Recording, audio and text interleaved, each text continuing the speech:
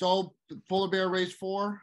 My name's Drew Mitchell. I'm the manager at Sails Vancouver.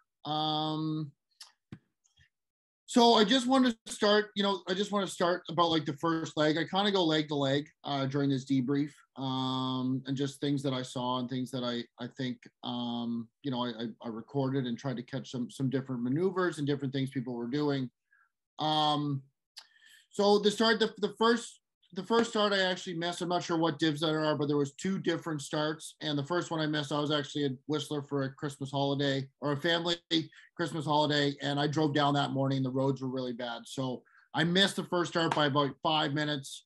But I was lucky enough to be out there for the first start of the next division. And there was a general recall in that first start. The second start, the wind shifted, if everyone remembers, heavily to the south. And if you were in that first start, I wish I had two cameramen on my boat, because as I was filming the second start and there was that big, like 90-degree shift to the south, there was most of the boats from the other division already had rounded QC and were heading down. Some of them were heading to the Bell Buoy, other ones were heading around to Freighter. And they were kind of with the kites up heading in a kind of like an easterly, a southeasterly, and then it really banged around to the south. And I wish I was filming both, and I couldn't stop my filming of the start of the second race and my positioning, but there was lots of kites flying out the back side of the boats. It looked like a lot of flags back there. People were trying to maybe dry their kites off. But I think when that switch happened, I think a few people maybe held the kites on too long, and it actually happened really quickly, and the breeze was up a little bit. So that's really hard to keep your angle in a big kite like that when you're on the edge. And I think a lot of people are having issues taking it down at that angle. So if that's one of your teams, maybe you guys should maybe have a little bit of a debrief and chat amongst each other about like when a significant shift in the wind happens like that with a spinnaker up, what is the processes on your boat to take that spinnaker down so you don't end up losing it behind the boat or losing time and not making it down the racetrack. You'd have to either bear off and get the kite down safely, or you'd have to have a good technique and your crew ready to take a kite down on a hard reach, which is always very difficult. Another comment I saw was like the pin end was the best place to start on the second start for the second div, or what I guess it's the first div or first and second or whatever. And it ended up, and it was tough to tell because there was a big wind shift. But the boats that started down near the pin basically stayed kind of licked up a little bit, or had pressure in their sails, and could basically sail just cracked off, maybe even close haul, depending on where the wind was, to the windward mark. So I found some of the boats that started off, the boat had like, you'd always think that maybe I'd start off the boat, just bear off and kind of cruise over top of the other boats.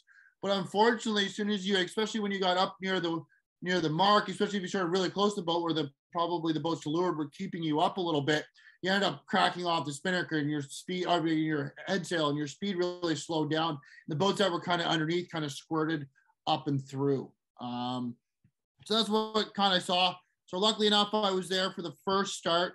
And I'm just going to play this one. One thing that I thought was kind of interesting here, you can see Legacy. They were kind of early to the start, and they, good thing is they recognized and made a pretty quick move to turn back around and restart. I thought that was a pretty slick move there, and they're kind of setting up again, which is a very difficult maneuver.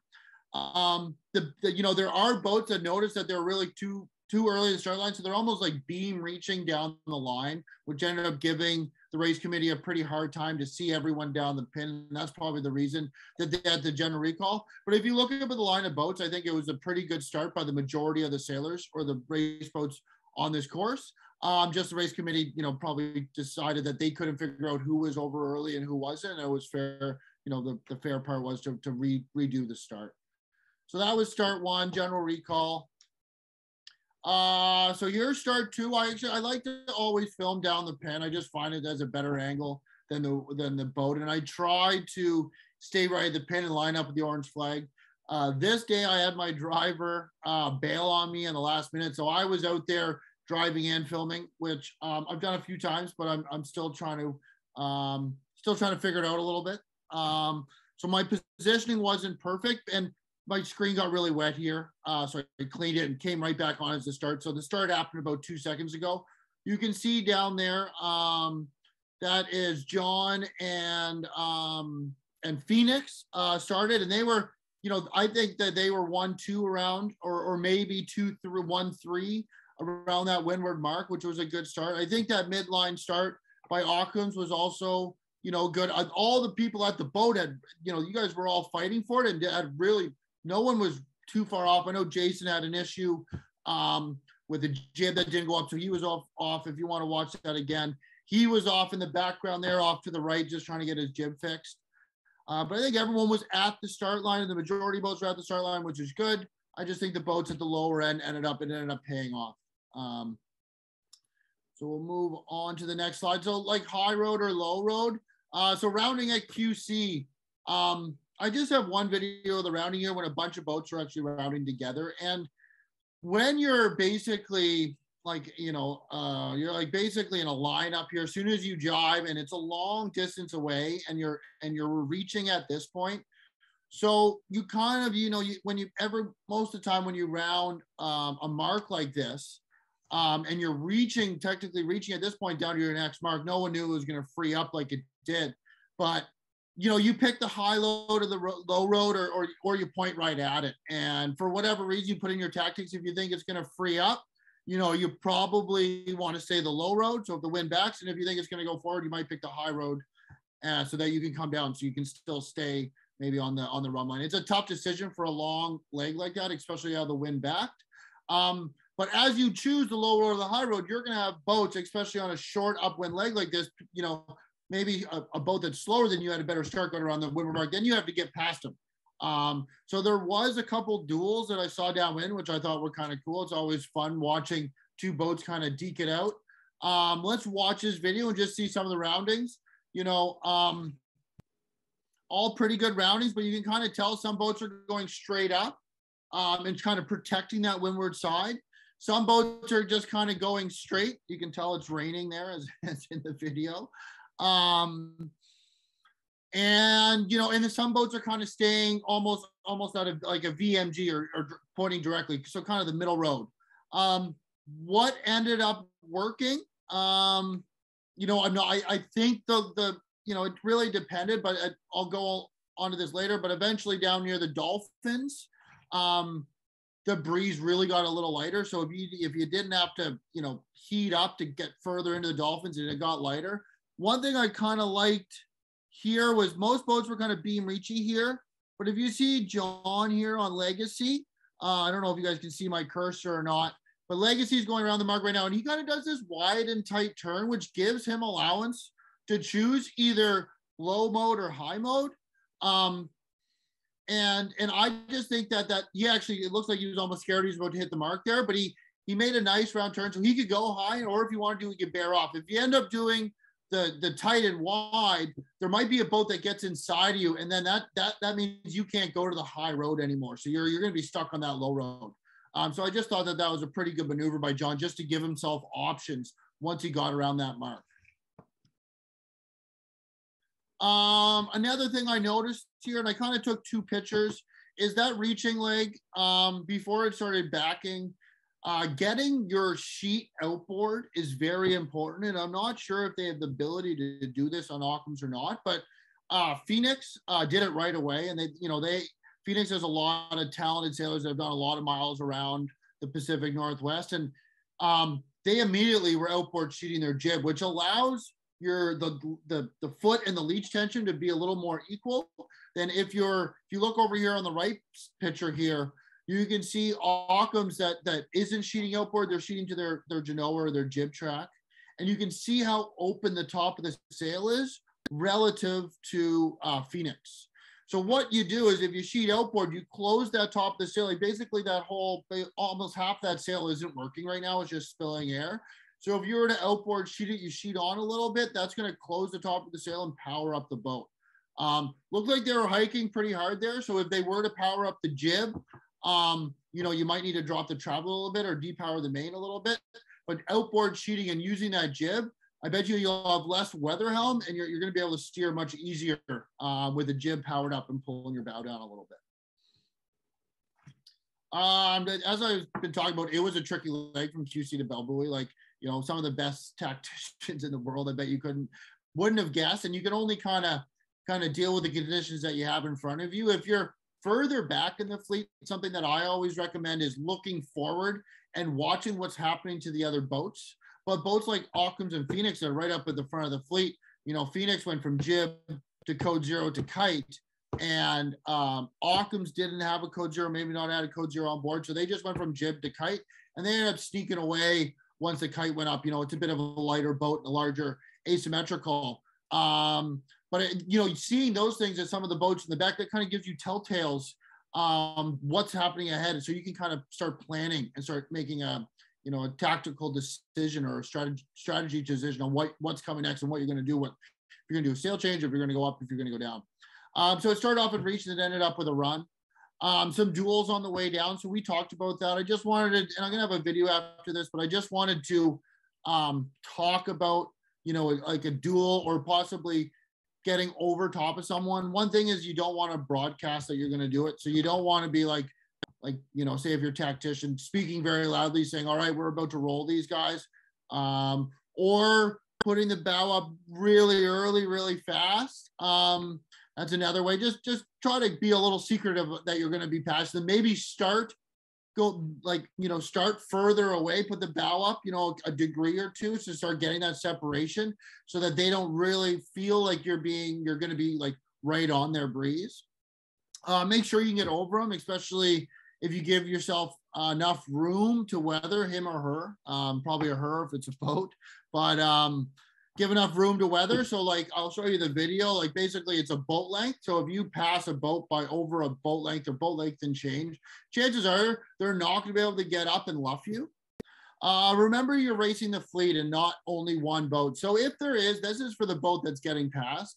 If there is a boat that's faster than you and it's trying to go over top of you, if you think about if it's going by you pretty quickly, just let it go by, because you heading up and getting into a luffing match against one other boat when you're racing a fleet, and sometimes they might not even be in your division, is going to be more painful than the 10 seconds that they're going to be on your breeze and quickly pass you. They want to get by you too. And they're usually worried about you coming up at them. So they just want to get out of there and get back down to their VMG angle or whatever angle there is to the next mark, and just getting past you. So just if you are getting past, sometimes it is worth it. Just let the big dogs or the bigger boats get past you. The faster boats, sometimes they don't have to be bigger, slip past you and just take the pain now instead of luffing. And then, at the same time, if you're in tough competition, if it's the fourth race of a series and that boat if they beat you that day, they win the series or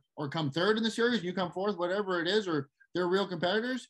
If they're overpassing you and they're not giving you enough room, you feel very free to put them up. Next time you end up in the same position, they're probably going to do the same thing back to you. But, in competitive spirit, if you do it properly and follow the rules, it's something that it can happen in sailing, and I've seen it done before. Got really light near the dolphin. So, and there was like this little bit of a chop near the dolphin. So the wind was dying, and then it was kind of like there was this little swell. So the boats were really slow. So, you needed to start making you needed to change gears, and you wanted one thing I saw a boat or two do was ease the halyard or come to the Cunningham on the main. So usually you have them off going downwind, but even a little more in that light stuff just to get the sail a little bit deeper. Adjust your Cunningham, out haul, maybe even boom vang. So those are ability, those are sail controls you can change your gears with. Make sure you adjust the weight on the boat. So especially in light air, you might need to get to that leeward side to help the sail kind of fill. You definitely don't want a windward heel.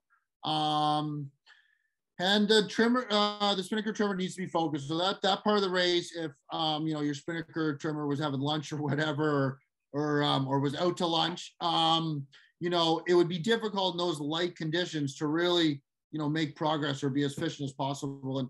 And in that light stuff, having a spinnaker trimmer that's really on, that's not over trimmed, is constantly, if it's symmetrical, moving the pole and the kite, it's probably up near the forestay, and the sheet. If you're asymmetrical, definitely not oversheeting. That is the biggest thing. But also, if you let it out too much, if it collapses, you have to head way up and restart the the flow on the sail, which is, you know, very slow. So that spinnaker trimmer, like that was game on during those light conditions near the dolphins, and everyone kind of compressed. So there was like lanes where you were jibing out. So it was a time the spinnaker trimmer needed to be focused to make sure their boat was making as much progression to that leeward mark as possible. So I caught this like last minute. I was actually driving the other way. I was like, oh my God, they're about to do it. So I turned around and I just caught the end of it. And you can even see like I'm still driving the boat back towards them. But you can see here, this is Tom, and they were passing a boat in another division. And, you know, they started early. Right now, if that other boat decided to spin up, there's no way that they could get to Tom. I missed. Tom and his crew did an amazing job. They kind of came up and it was time to make the pass. And they were almost like, you know, Tom knows how to drive this boat really well. And I could tell in these conditions because he was right over. And, you know, if he didn't have a good trimmer or if he didn't, you know, drive properly in the main sheet as well, you know, the rudder would have cavitated and he would have wiped out. But soon they were kind of on their ear there. Then they came down, they made a good pass. Wasn't too painful for this boat. You know, they only were over top of the wind for about 10 seconds and then they were both back onto their own race course. So I just wanted to show that video. I thought it was a pretty good maneuver by Serendipity and the team. So this is a video of Occam's here. There's, I'm actually going to turn the audio on in this one. And so this is just a windward douse. So if anyone doesn't know what that is, basically on an asymmetrical, if you want to get it down on the windward side, you pull the spinnaker around and then you drop it down. It's actually pretty easy. You can see it kind of falls against the jib, but here the kite's still up and they're starting to turn up. So what happens is the kite actually blows back into the spreader. And so I'm going to turn this off, and I'm not sure if the volume works or not, but there's communication going on. Yeah, I don't know if you can hear it. I don't know. You can hear the bell buoy. But what was happening there, and the skipper has noticed that the kite was caught in the spreaders there, and he, instead of, you know, I don't know, I've seen it before. I've been on boats before. Oh my God, the spinnaker's gonna rip! Like start screaming and yelling. It was a very calm communication. Hey, everyone, stop! Can't stop. You know, halyard, okay. The kite's caught on the spreader. Please hoist the kite back up slowly. Hoisted the kite back up slowly. And then once the kite was hoisted back up and was out of the spreader, they were able to pull it down. And that prevented them from ripping the kite. That prevented them going upwind with the kite spreader.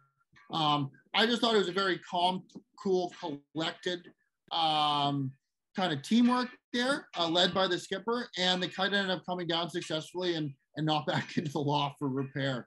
So I just thought that was good. And communication on boats, I always find being calm and collected. There are times when you need to yell to be heard, say if it's really windy or if whatever the situation is. But at the same time, staying calm and collected, you might need to raise your voice to be heard. Some boats are larger. There is, you know, wind is noisy. At the same time, if you stay calm and collected and kind of walk everyone through the process, if you see something that's happening that you don't want to, like there where Mark saw, it usually ends up with a better result.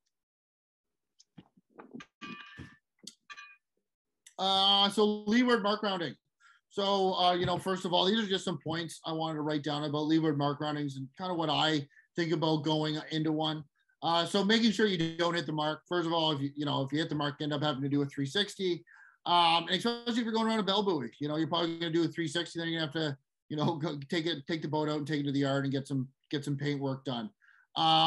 Thinking about the current. So I grew up on the other coast and learned to race in different conditions. And in the Pacific Northwest, rounding marks, and sometimes you even look at marks or look at crab traps and see the current, how quickly it's moving. So putting that into your game plan when you're going into a mark, knowing if the current's coming in or if it's going against the buoy is very important because it will help you make a more or a better rounding. So first of all, you don't hit the mark or you don't end up sailing too far away to the mark because the current's dragging you away. You end up starting your turn a little bit earlier if the current's pushing you out, and a little later if it's pulling you in.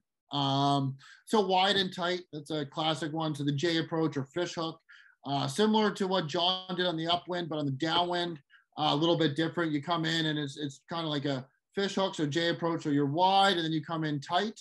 You want to be at the mark right beside it with at basically full speed with your mainsail and your jib all the way in, fully trimmed. If not, maybe 90% trimmed to 90% speed, but not giving anyone room to get on the inside and making sure your sails are trimmed proper and your boat's up to speed. Keeping kite up as long as possible. So I think the way that these conditions were, and you'll see in these videos, it was a little bit difficult to judge how early you needed to take down that kite to get around the mark. You know, I think you'll see in the video, I think 4, 5, 6 boats took their kites down early, and then one kite took the kite down late. Saying that, you know, getting the kite down early is always the safer move, but at the same time, in PHRF racing, you're racing for seconds. So every second you have that kite up is going to be a benefit for you in the long run, as long as you get it down and have a proper rounding. Make sure you do not over trim your jib when heading up. So when you're going around that mark, a lot of people, and it's a very common thing, you know, head down, grinding that sail in. What you really want to do is actually be under trimming that jib and getting your mainsail trimmer to be working that main, and that main will pull you up with CECLR. And the jib actually pulls your bow down. So you want to be slightly under trimmed until you get up to that close hauled course. And then you want to probably pull into 90-95% till you get up to full speed, and then final trim once you're at full speed. Another thing is have a game plan for after the mark. So, you know, if you're, you know, not just like, okay, we want to go up the beach, or we want to go, you know, we want to go over to West Vancouver and then tack. Like if you're third, say if you're coming to a mark and you're the third boat and there's 2 boats rounding out of you, you know, the chances are the first one's probably going to tack. Second one's probably might tack right behind it or slightly above. You know, you probably don't want to turn that mark and attack right away. You probably want to give yourself a lane. So you want to make sure that your crew knows that you're going to be holding that tack for a little while. So have a game plan, communicate it to the team, and then try to execute it.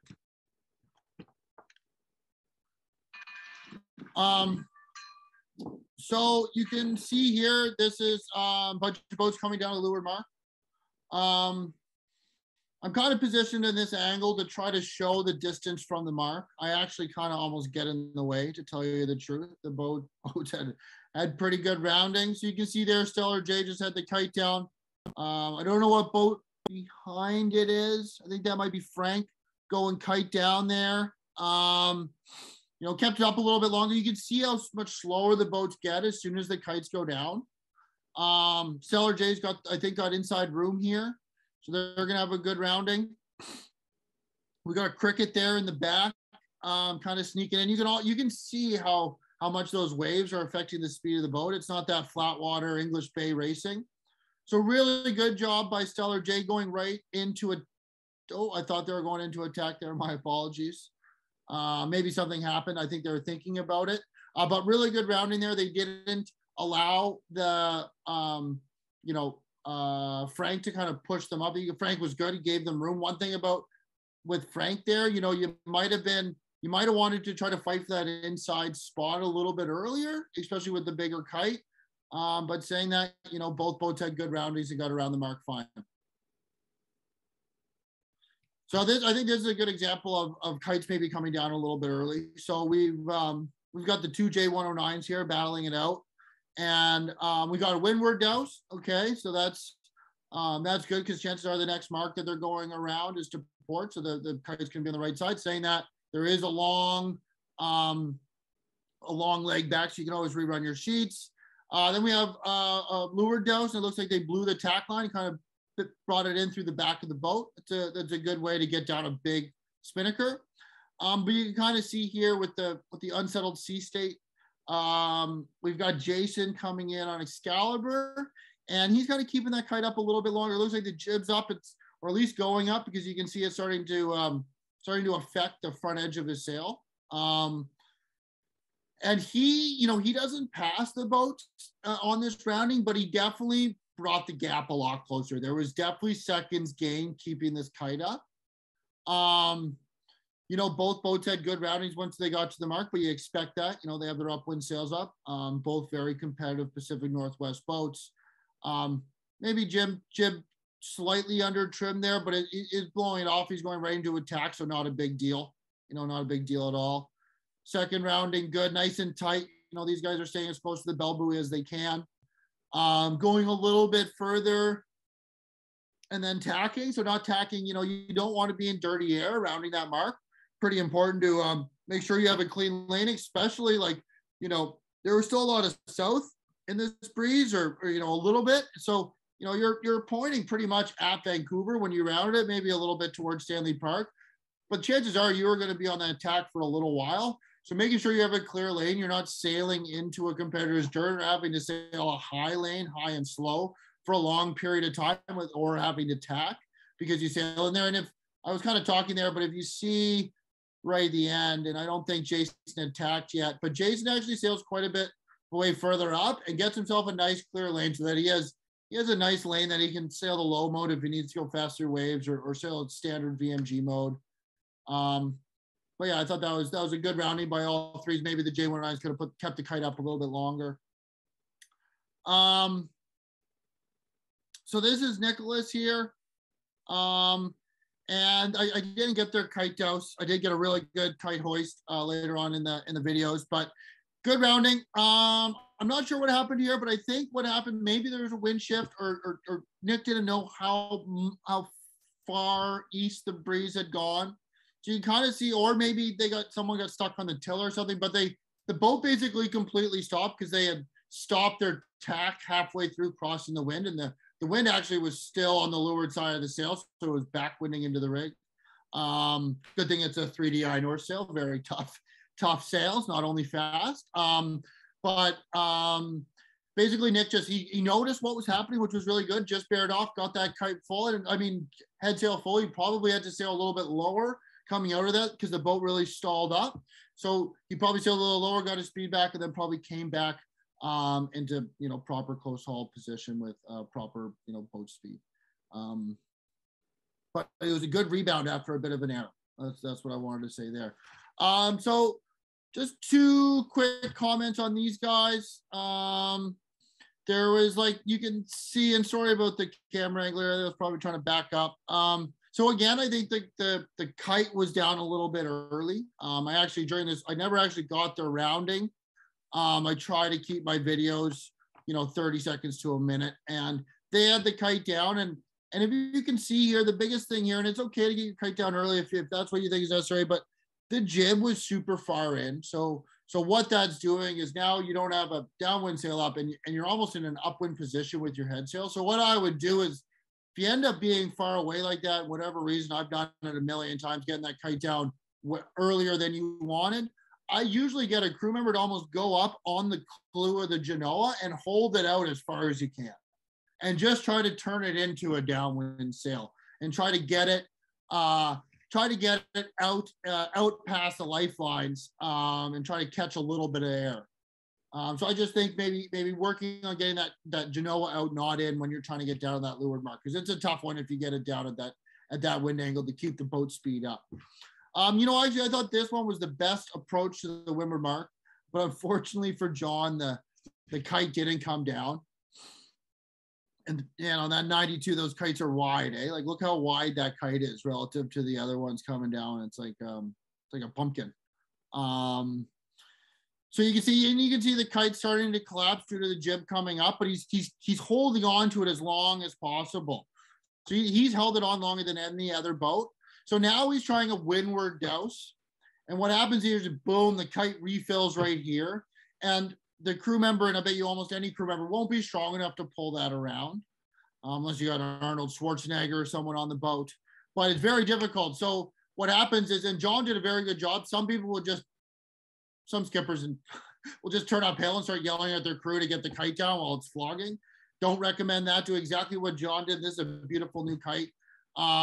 You wait. You actually wait until you can almost see him bear off a little bit to try to take the pressure over the kite. That'll allow the crew member to get it to the windward side, get it down, then you can head up. Don't head upwind with the kite unless you want to damage it, and not be have an unhappy bowman. One thing that he could have done there, and I think it should get into a playbook, is just dousing it on the leeward side. Would have been much easier, and then rerunning the sheets for your next rounding. You do have an upwind leg and then a reaching leg. You don't know if it's going to turn downwind or not, but chances are this next leg was upwind, and it was a pretty long way. So you would be able to redo your sheet sometime during this next leg.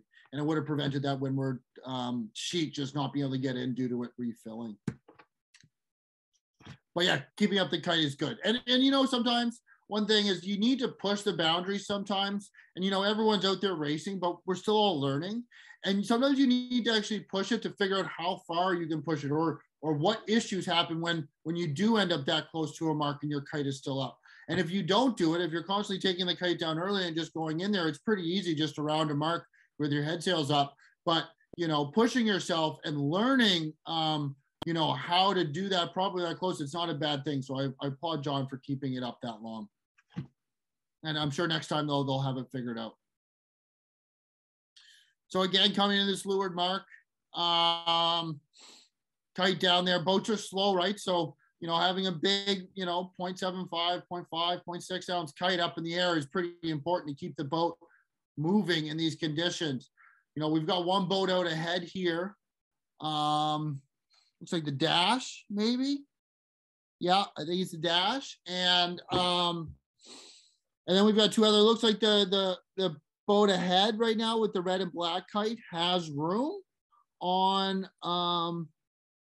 that looks like Jason Saunderson coming in. And so Jason's giving him right away. I probably would have slowed Jason down and came in right beyond his stern. The reason for that is if you're on the stern, you have ability to tack away. Right now, Jason's the bigger, faster boat. So he's going to be rounding outside of this boat. So he's stuck in that position on the outside.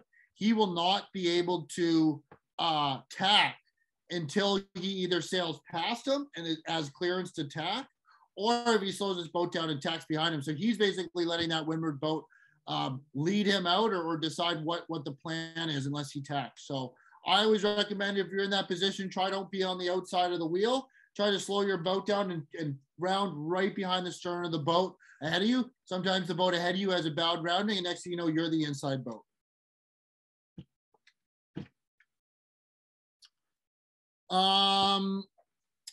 So this is the J120 coming down. I really like the artwork on the kite. The face looks pretty cool, pretty funny. You can see here, so possibly the jib went up or was unfurled a little earlier. My zoom went a little aggressive here.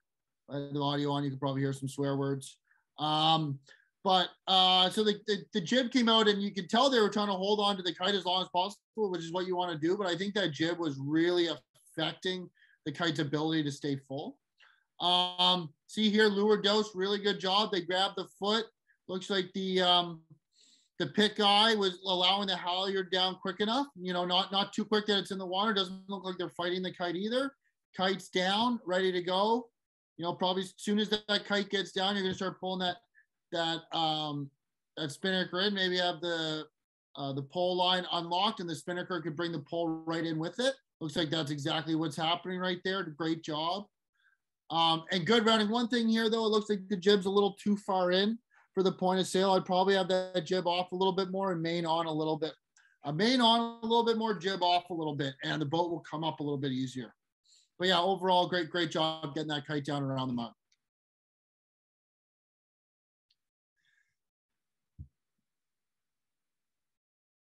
So here comes another dose. It looks like the jib is coming up, and as you notice, everybody, that especially at this hotter angle coming in, that loft of the sail is going to be hard to fly with a head sail up.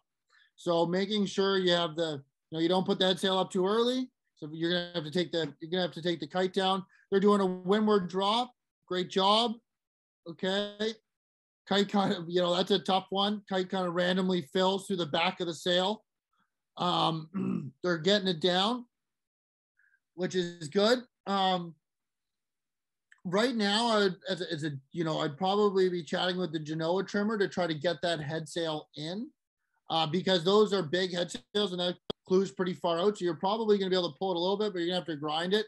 And there's no way by the time you get to the mark that you'd be able to grind that sail all the way in, even if you started right now.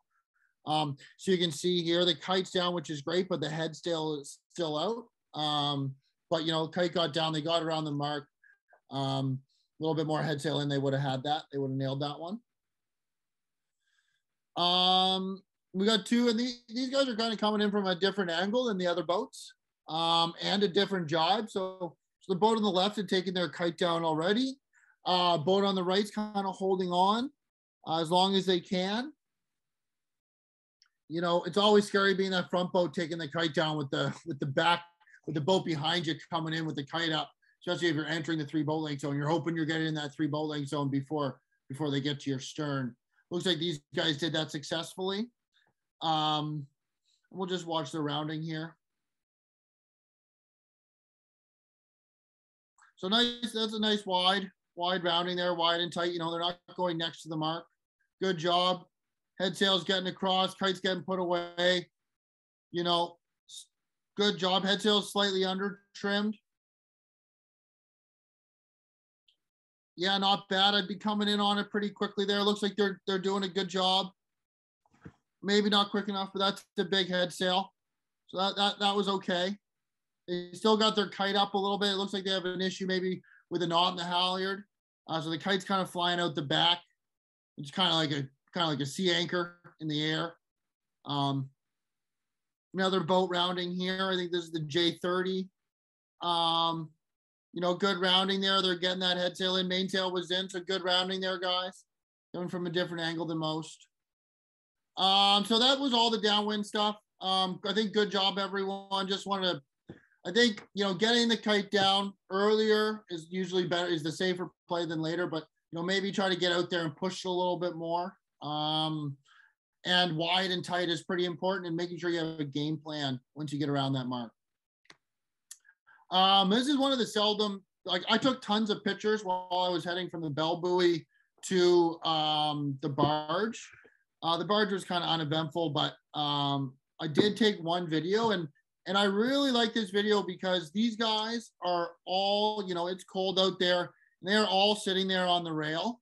So I applaud Thursday's Child. The one thing is, and I don't want to point anyone out, but if you can see the gentleman at the very back, if you look, so that you have your bow guy, then you have a little bit of a hole, and then you have your blue jacket person. I would be moving that person at the very back to, and I used to be that person on a boat I raced. I used to sit on a chair back there. But I would be moving that guy up into that position. If they're tactician, you know, you could pop in the back if you need to see if you're picking a laner right now, but right now they're just kind of straight lining it up towards the barge, and getting that weight on the rail, I think, is pretty important. The boat has a really good heel angle, but getting especially the weight out of the back of the boat and getting it on the rail over the keel, I think would help a little bit. Saying that, I really like how everyone's on the rail here. You can see the mainsail trimmer. Everyone's right beside each other, looking pretty good. So great job, Thursday's Child. The last 2 legs. So the rounding of the barge was uneventful, so I didn't really take any pictures or videos when I was there. There was a long reach leg. So one thing during the long reach leg is, you know, your chances are, and if you're not one of the front boats, you know, kites are going up. So as everyone's rounding it, you can see the kites going up. So you should have your kite sorted and ready to go up as soon as you round that. So maybe, you know, run the tapes, make sure it's not going to go up an hourglass on you, and ready to hoist at QC. So when you round QC, you could jibe set then jibe, or set and then sail straight. And then jibe for the finish once you get down, or jibe before the finish. But like what worked, what I thought worked, and what I saw was, and you can kind of see it in these videos, is rounding, and it kind of got a little light there, and it always does under Stanley Park like that. But if you kept sailing straight, it seemed to be more wind over on the right side, like right side heading down towards the finish line. And you also, like a jibe set, unless it's done perfectly, and there's huge advantage over on the left, you know, it's a big turn on the boat really slows down. And when you're coming in like a reach like that, and you're reaching, and you basically are almost doing like a 180, it's a huge turn for the boat, and the boat basically just stops. But easing that sail, hoisting, and then move, and then keeping going, you can see the boats just make way more progression down course, and their speed never drops. It actually basically picks up as soon as the kite gets up. Also, if you do think that left side is favored, I would get the kite up and then jibe, unless there's whatever reason you need to get to that left side. But the boats that I think did the best were just put the kite up and sailed for a while, because there was nice breeze over on the right side, a little bit stronger breeze. And at the same time, you weren't almost stopping your boat doing a 180 spin around the mark. So we'll watch. I actually have tons of videos of this. So this is going to see a lot of different stuff. This is actually a jibe, and I just wanted to point out, so the video quality, it didn't transfer over as well as I wanted it to when I was putting this together, but you can see someone down on the low side on Occam's razor grabbing the clue of that sail. So on an asymmetrical boat, I just thought this was a good example of a couple good key things you want to do when jibing an asymmetrical sail. So that person has probably been hauling the windward sheet around. And then once they've got the clue, they run it to the back of the boat. And then soon as the clue, basically you run it to the back of the boat, what you want to do is pull down on the leech, and that helps invert the sail onto the new side and helps twist the sail. So it opens the sail up. So that it's hard to tell in this video here, but you can see someone back there helping out. And then you can see the mainsail trimmer actually popping that full batten through the backstay. So, and then they came out of the jibe a little bit hot, and then they bared away, and you can see the boat flattening there.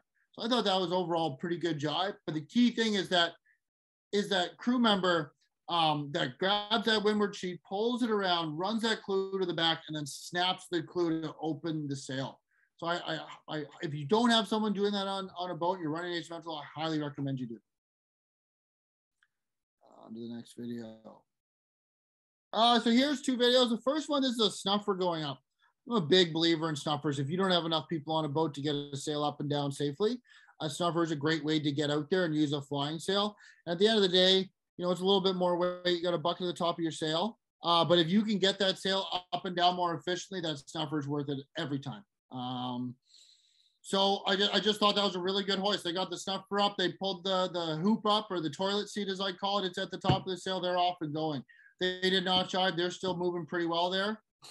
We got the next boat, and you can see here and all the way at the start of the video, they I don't know, for whatever reason, and if only the reason is they only have one halyard now, so they had to take their jib down to put the kite up, and that could be that could be a reason.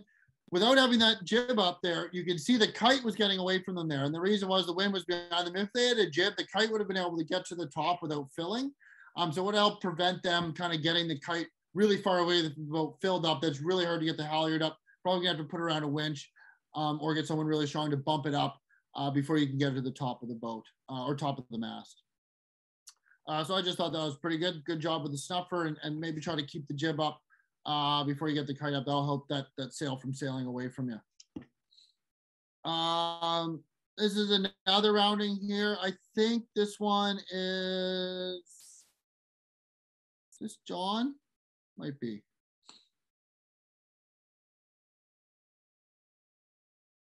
No, that's Excalibur.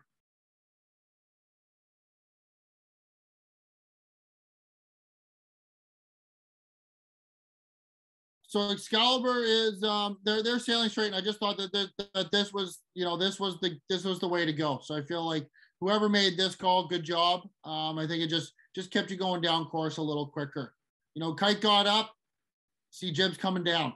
Okay, so that's the process. You can see as soon as the kite loaded, you can see the boat almost heeled over a little bit. It's a pretty big asymmetrical kite. And Jason kind of came down there to kind of flatten out the boat. But yeah, good rounding, good hoist. Here comes Serendipity.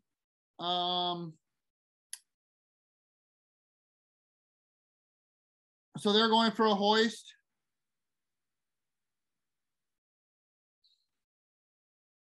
Great job getting that kite up fast. Wow, that kite went up quickly. Jib furled right away. Came down a little bit here. I'm not sure what the reason was for that. Maybe they were thinking about jibing. I'm not sure, but if you would have just stayed up there a little bit higher, you would have kept going. I'm not 100% sure what happened, but you can see there how that kind of slowed things down a little bit. But other than that, really good hoist, really quick. And great job furling that jib up. That was a really good job.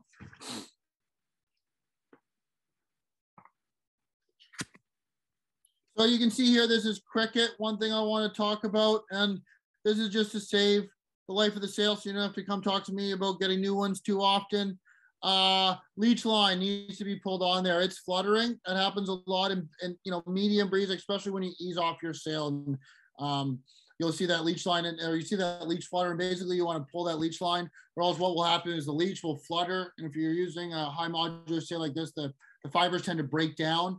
And sometimes, depending on how the leech is made, the leech tape will turn into a hinge and actually just basically break the sail. You see it happen a lot of times on Mylar sails, not as much anymore with the 3DIs, but a laminated or Mylar sail, it will break down that Mylar pretty quickly, and you're going to end up ripping the leech off the back of your sail, taking years of life off your sail if you leave it.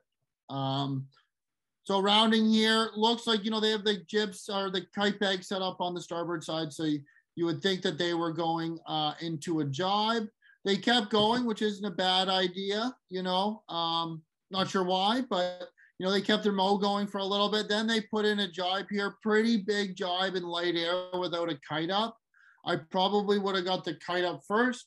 That's just my opinion. They might have saw something over on the left that I didn't see, So yeah, that's just my only comments on that one. Coming in here, rounding. What I liked about this, pole up. Okay, this is a symmetrical boat here. They've got their pole up already at the mark. Very good job. Kite starting to go up. Making sure that pole up first is so important. And getting the person just to whip that guy back. You almost sometimes want to pre-feed that guy. Get the guy out to the pole before the sail's actually going up. But they got that guy out there pretty good. Kite's hoisted, fills right away. I thought that was a really good hoist. Almost a collapse, but they saved it. Good job. Down, pulls back. They're heading down towards the finish line. Great rounding there. I think that was Frank and the team.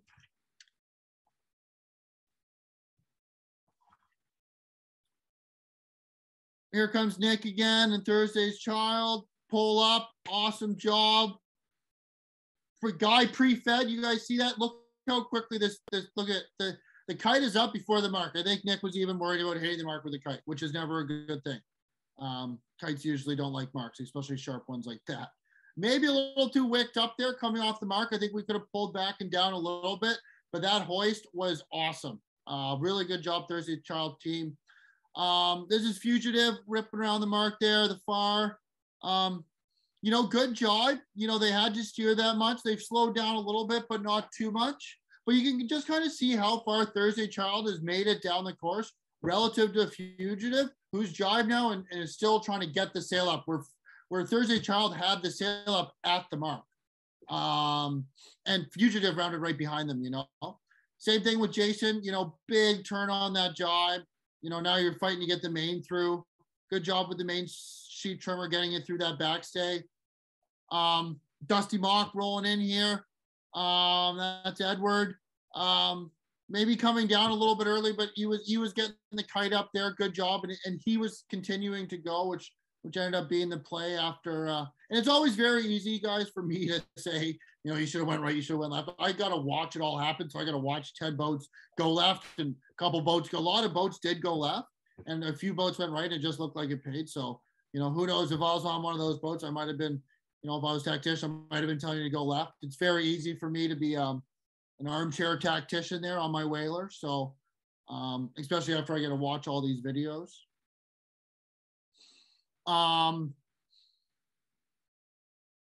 Here comes the 92. So yep, guy pre-fed out there, end of pole. Great job. You can do that symmetrical, asymmetrical. Kite's going up right at the mark. Really like it. Jib's still out, which is good. Kite's going up.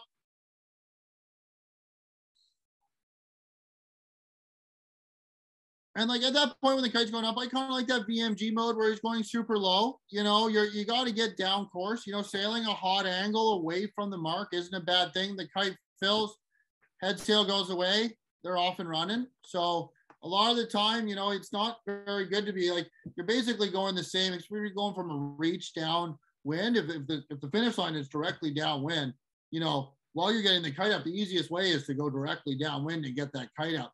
And once you get that kite up, if you want to heat up to fill the kite or whatever, but pointing at that finish line is probably the best VMG when you only have two sails up. 2 upwind sails up, I should say. Here's the J120 Blue Joy. Tack out, awesome job. And you can see that they're actually going into, I think this is a jibe hoist, okay? Jibe set, as they call it. One thing is the Genoa trimmer is probably the same guy as the spinnaker trimmer.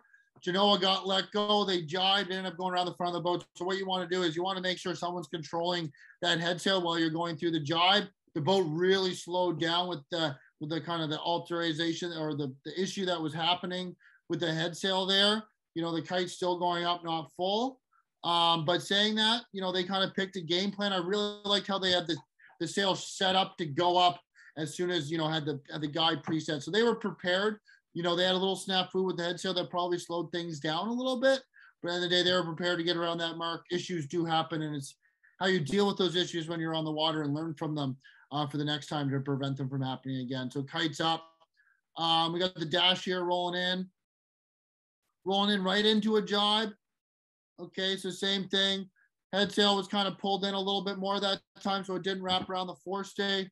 I'm right behind them, so it looked like they literally stopped. They did slow down, but I'm directly behind them, so you can't really gauge on anything, but they are still moving downwind. It was a decent jibe, just you know, 2 head sails or 2 upwind sails sailing downwind, always difficult to get the boat moving.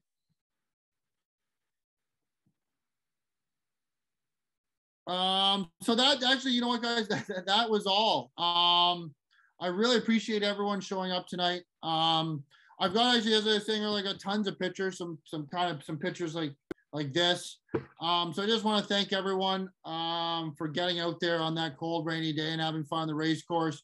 Hopefully some people picked up some tips or some tricks or saw some things that they saw in their boat that they might change for next time or enjoyed the videos.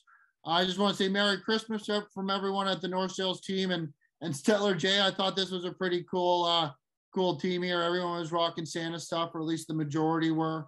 I've sent out all these pictures and videos to Jen. If you want access to them, I'm going to put them on my Facebook page. Feel free to email me, call me, text message me, Facebook message, Instagram, whatever, any way you want to get in contact with me, pop by the lock. If you want to talk about any questions you have about this video or anything, you know, my line's always open, always willing to talk about sailing, and hope to hear from you soon. If not, see you on the water sooner. Have a great night, guys, and Merry Christmas.